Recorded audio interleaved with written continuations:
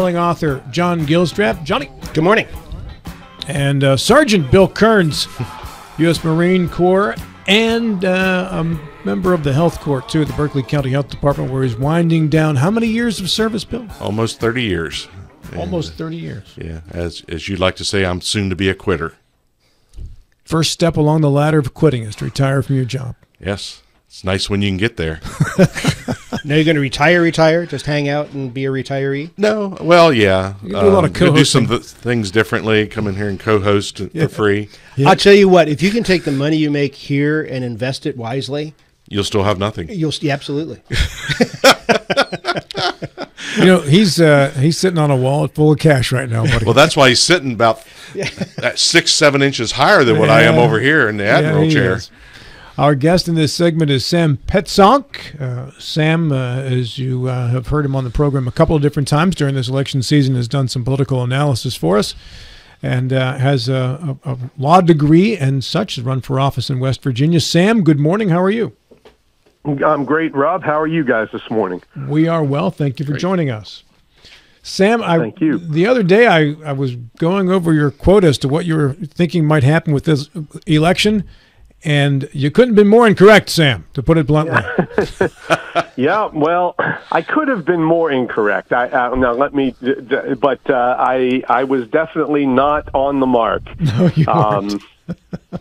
But we knew that this election could go either way, and I think that, I certainly have some concerns about the outcome, but you were speaking yesterday about public education. I listened yesterday, and, luckily, we make different choices as a nation, election to election, but some things remain constant, like public education in West Virginia. That's a core constitutional value. It's a constitutional right in West Virginia. So, I always remember the things that make us who we are don't change election to election. Constitutionally, we are still the same West Virginia people, the same American people we've always been, and we can all take some comfort in that, I think. So my question, Sam, is when you were on the program to discuss what may have happened with the presidential election and the down ballot effects in West Virginia, are you doing that from a genuine spirit of true analysis, or is this your heart is talking more than the actual deductive reasoning might indicate? Because most people didn't think that West Virginia was going to lose seats. I guess I try to do both. Yeah, I try to do both. Rob, and I think that look, I don't think anybody saw the extent of the wave coming for Trump.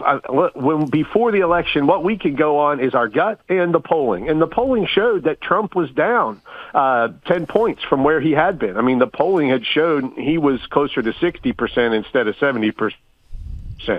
So my takeaway from that is that based on the numbers historically, West Virginia local candidates typically perform 5 to 10 points closer to one another than the national candidates do. So the deductive reasoning there was if these polls were correct and Trump and Justice were at 60-some%, then the down ballot races should have been closer. So that, that was going on the best information that we could have at the time. And, of course, the results were a little bit different. From a national perspective, the House and the Senate are still fairly close. But in West Virginia, the gap has widened even greater. The House of Delegates lost 2 seats. The Senate lost another seat. It's now 32-2 in the Senate, 91-9 in the House in West Virginia. Sam, what is the future of the Democratic Party in this state, and if indeed it does have a future? Well, I got involved in the Democratic Party a couple years ago because I was frustrated with the Democratic Party.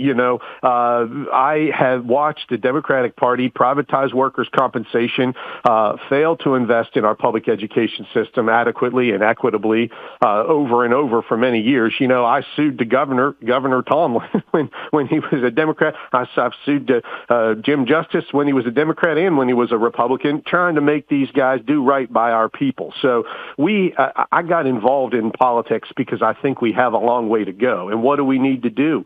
We need to get better at, frankly, doing what you do on this show, Rob, promoting well-informed public conversation about issues of public concern. And we have precious few public forums for this kind of discussion and debate. And the Democratic Party, nor the Republican Party, has promoted those things historically in West Virginia. I think we have suffered as a state.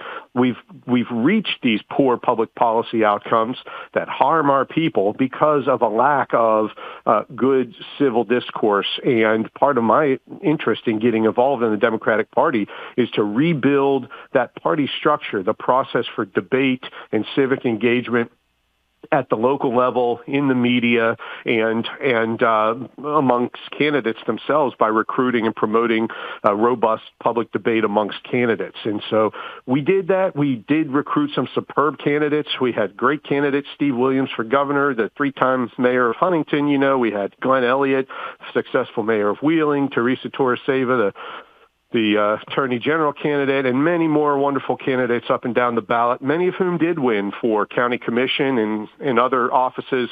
And then the goal for all of us over the next decade is to promote well-informed, transparent public conversation about the things that affect us as people. And over time, I got to believe that will yield better outcomes. We will reduce poverty. We will improve public education. We will improve our infrastructure. And that's what we should all want. So, I'm hopeful those things will happen in time. In talking to the folks that were running for the offices of Senate, Congress, even governor, this past election, Sam, they all said the Democratic Party at the national level pretty much choked off any money coming into West Virginia. They wrote off the state. So without any financial support from the national Democratic Party and limited fundraising opportunities within the state, it doesn't look promising at this point, does it? Well, here's the way we get around that problem. First of all, the Democratic Party has to start putting its money where its mouth is on the 50-state strategy. Back in the 2000 and 2004, when you had Howard Dean and Joe Trippi and Marshall Gans and some really effective strategists running the DNC, they put real money into supporting local organizing all across this country. And it's not going to consultants and lobbyists. It's going to staff people to help folks organize house parties and get the message out and talk to one another. It's a good democratic, with a lowercase d, democratic process there. And when we did that, we built back, a strong legislative coalition and enabled President Obama to win the White House in 2008. That kind of real long-term engagement is what society needs. Forget about what party or partisan politics you're talking about. That's the kind of thing the party has to invest in, and our society really needs that. So that needs to happen. But I want to say at the local level, we are already doing that. We have built back a more active state executive committee. And each member of that state executive committee is expected to give or to raise a regular monthly amount of money to support staffing and core functions to sustain the basic civic work of the Democratic Party. And that's been a focus of mine. And it doesn't mean we have a lot of money. But when everybody who cares is involved in this party, is giving and supporting that basic civic engagement, over time that yields the results that we really need to see. And so that's what we're working on. And we're not a wealthy party. We're a party of working people, by and large. But we're going to make it happen, and it takes time, and it takes sticking together. Sam, this is John Gilstrap. Good morning. Good morning. You've always been, we've talked a number of times, and you've always been a very effective cheerleader for the Democratic Party. And I want to talk a little bit about the presidential race specifically. Was there a time September went into October and October expired into November. Was there a time that you began to sense, as far as Vice President Harris's campaign was going, that you began to sense that she was in trouble? To some degree, I think those numbers in the last few weeks started to look a little cockeyed from the trajectory that they had been on since July. So things did begin to take an odd turn. It's just hard to guard those numbers, John. It's hard to know, but she continued raising a mind-boggling amount of money. That's for sure. I mean, you saw those donations, small donors, large donors, everything coming in across. The enthusiasm seemed to be there, I think that she tried to make some pivots there at the end that just didn't work for her. The whole gambit with Liz Cheney does not seem to have actually made a difference. So I think there are some lessons probably there. And do you think the mess, you said something when you just talking with Rob a minute or so ago about the Democratic Party being the party of, and I'm misquoting it, but getting to the spirit of it, being the party of essentially the downtrodden, the poor folks, and the people who need to have help from the government. Apparently, that message got lost in this election, and it got lost badly because so many of those groups went for Trump. It went for not only the Republican Party, they went for the billionaire. No. That message did get lost, but I would say the message is not just the party of the downtrodden. We are the party of working people and small business people. And let me explain why. West Virginia has the highest health insurance prices in the nation. That is holding back our working people, and it's holding back our small businesses. Democrats are the ones who promote reduction in health insurance prices, reduction in these high costs for utilities and health insurance that are the major overhead that holds back expansion of small business and job opportunities for our people. So, yeah, you're right. We have to do much better at consistently communicating how we are the ones that have historically and still today enabled working people to do better. That is our goal. That is who we are. That's when you look at who shows up for Democratic Party meetings. It's labor union members, it's teachers, it's working people, it's small business people who cannot afford to keep their business open with such high health insurance prices. And these are the practical results the Democratic Party has always delivered, and we will continue to do that. You're right. It's a challenge because so many people are out there on the other side just really, I'd say, lying about who Democrats are. I mean, when you look historically, guys, poverty in West Virginia was at over 50% in 1960. It was Democratic policies. It was the labor union movement and the civil rights movement throughout the 1960s and 70s that reduced poverty in West Virginia by over half. Reagan came in and poverty doubled nearly again, going up to almost 40% by 1990. And then Democrats came in and through reasonable, moderate reforms throughout the 90s, including, welfare reform, which was very controversial, but we reduced that poverty rate again. And that's who we are. That's what we're going to keep doing. Bill Kearns. Hey, good morning, Sam. This is Bill. As John said, you've been a great champion and cheerleader for the Democratic Party, and looking, the numbers really were different that you were seeing months before the election, and definitely were a swing to Harris's side. But I have to wonder, those numbers are just numbers, and when rubber hits the road and people are out there voting, are they? I'm Democrat, but the economy is number one here, and the economy sucks right now the way it's been for the last 4 years. Do you think maybe that was a big downfall for Election Day, for what boosted Trump over the top majorly versus having Harris in there? Yes, definitely. I do. That obviously elections around the world yielded the same result. People are hurting. I mean, that people cannot pay their basic bills. I mean, I'm a practicing lawyer. I've got at least a healthy law practice. I struggle to pay my own doggone electricity bills and things, I mean, the cost of living is too high. The famous guy from Brooklyn that says the rent is too darn high, that is just real. And people are feeling desperate and they want change. And now I don't think that we're going to get that type of change from Matt Gaetz and Donald Trump. But, people need the change, and they really deserve the change. So that's what they were voting for the whole world over. For the Democratic Party, how are you envisioning changes being made on your all's end to readjust to the current atmosphere that we're going to be going into first of the year?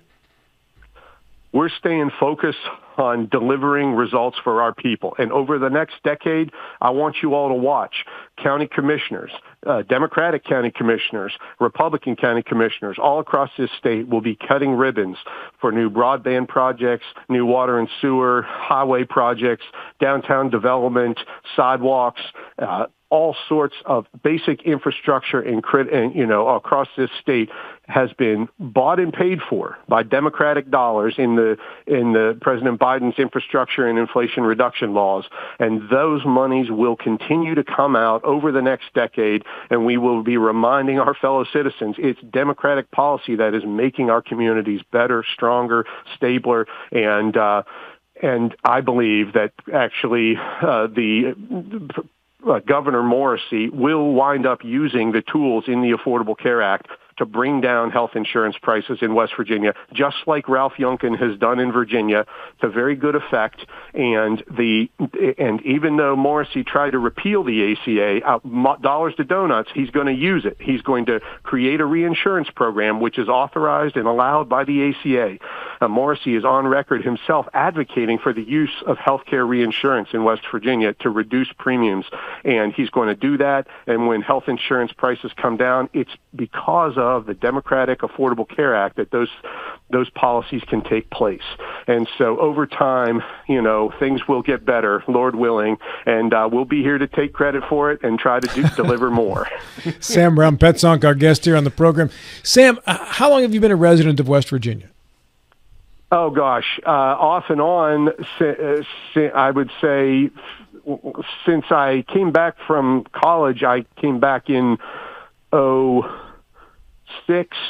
I'm not sure. I actually was in the AmeriCorps program down in Mullins, and so I went and worked for Senator Byrd, so I've been in and out of West Virginia a few times since then, but I've lived and worked here off and on since I came back from college. I went to work for Senator Byrd for about 3 years. Mm-hmm. So I've seen things that's, over, what is that now, 15 some odd years since I've been out of school and out of college and working in West Virginia.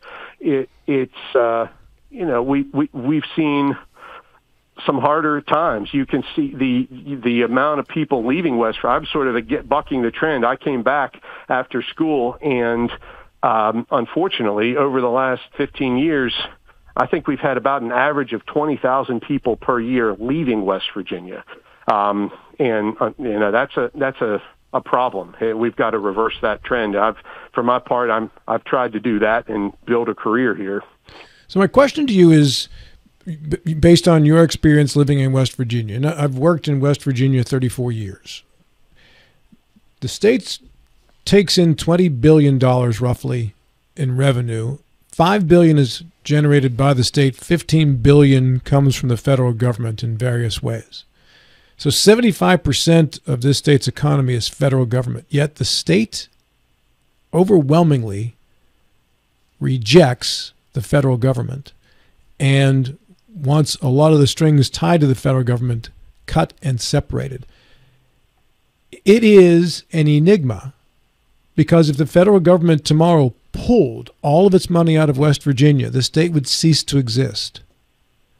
Can you explain the overwhelming rejection of the federal government by West Virginia residents, despite the amount of dollars that flow into this state?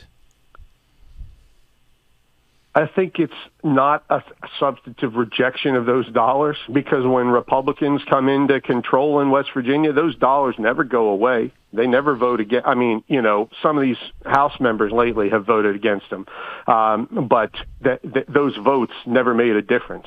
They never actually reduced the amount of federal investment in West Virginia. It's all political posturing. And I think there's something real. Here's the real feeling behind that, okay? We want our economy to compete on an equal footing with other states. We know, like I mentioned, our state was incredibly poor, remains one of the poorest states in the country, but, it was by and large federal investment that brought down the poverty rate here and gave us a middle class in West Virginia. That is how we have a middle class in West Virginia instead of a 55% poverty rate. And people want to get, and should want to get beyond that. And, the fact is that is a hard thing to do. And you're right. In some counties, transfer payments make up, nearly 3/4 of all personal income. I mean, now, my belief is that the way to do that, the way to become less dependent on federal transfer payments, is to bring to give younger people a reason to want to live here and work here. And, clearly sending messages of rejection, division, and hate over the last decade has led more people to leave West Virginia than ever before. We had an average population loss of about 2,000 people a year from 1950 until 2014. 2,000 people a year on average left West Virginia. Over the subsequent 10 years since 2014, since Republicans started setting social policies that divide people in West Virginia, that rate has increased tenfold. We are now losing 20,000 people a year. So the way we get past reliance on federal programs and an aging population that relies on Social Security is we promote a more open society that helps people succeed as entrepreneurs and raise a family and live in a productive fashion. That's my 2 cents about it. I have 2 minutes left. John, do you have a final question or point to make? Now, it just now occurred to me when you're talking about these various infrastructure programs, when Senator Manchin stepped away, there's nobody to take ownership of those. If he had stayed in the race with all of these infrastructure programs that are going on, and they all have that sign that's out there that this is a result, these projects are a result of the infrastructure program, those were each individual photo ops that he could have had with an accompanying speech. But with him out, there's nobody to take that. There's nobody to victory lap. Yeah, there's nobody can take the victory lap. And with Justice in the race, he took up all the oxygen in the room, and no Democrat's going to come up and say, "Yeah, I want to spend another $1 trillion." It was an opportunity lost. Two things. First of all, we've got county commissioners all over this state who are going to remind people about those results. If they're listening today, I want these county commissioners to say, the reason you are succeeding in your job is because of these federal Democratic dollars. We need to remind people about that because that's how our counties operate and that's how they'll thrive over the next decade. But also, Shelley Moore Capito and Jim Justice are going to be there for every ribbon cutting, and they will defend those programs. I guarantee it because I have immense respect for Shelley Moore Capito. She's a very intelligent person. She's been an effective congresswoman and senator, and she's been there for every ribbon cutting since the Recovery Act in 2008, and she will continue to be, and she should be. So I'm confident. Like I say, the party labels change, but who we are as a people, constitutionally what we value and what we really need, what we will not compromise on, those things don't change. And we got to keep talking about it, keep making good decisions as a people, and then, like say, guys, keep it up because, Lord willing, things will get better over time. They always have, by and large. Sam, thanks for your appearance today. Much appreciated. Likewise, Rob. Thank you all. Good talking to you. Sam Brown, Petsonk at 9 o'clock.